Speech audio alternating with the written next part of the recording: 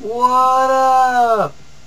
Hey, Sturmer, what's going on, man? I thought I'd post this little video letter, because, I haven't seen you in forever, so, thought I'd say, what's up? Miss you like crazy, man. I wish I could be there with you in the thick of it, but, whatever. Well, I'll tell you a little bit news that's going on.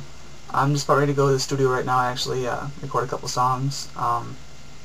Album's coming together real good, man. I don't know if you heard any of the new shit, but it comes out July 31st is what we set the predicted release date from.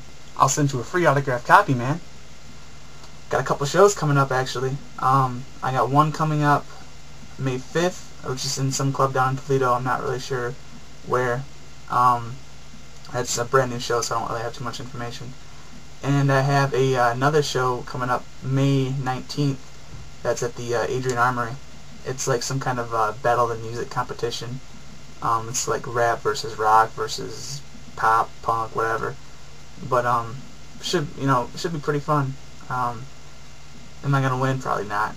But I'm just doing it for experience, Darren's doing real good. I just hung out with him and Derek last night. Played a little Halo 2, Gonna love Halo 2. And playing some Rainbow Six Vegas, and it's a pretty fun game, actually.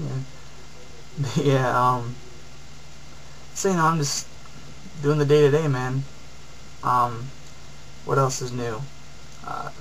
Me and your brother hung out a couple times, went to the strip club and whatnot, and I feel like an asshole, but I kind of used the whole, I just got back from Iraq, kind of ploy or whatever, see if I could get some ass, but alas, I did not get any. But, yeah, man, it's not the same with Adrian without you, man, to tell you the truth. I remember just calling you up and going to Walmart and shit, and now I go to Walmart like at 2 o'clock in the morning and I'm bored as hell. But, I'm proud of you. You're a fucking hero, dude. I want you to know that straight up. So Brian and OG and Rosado and our old chief, I said, what's going on? I hope they're alright. Stay safe, man.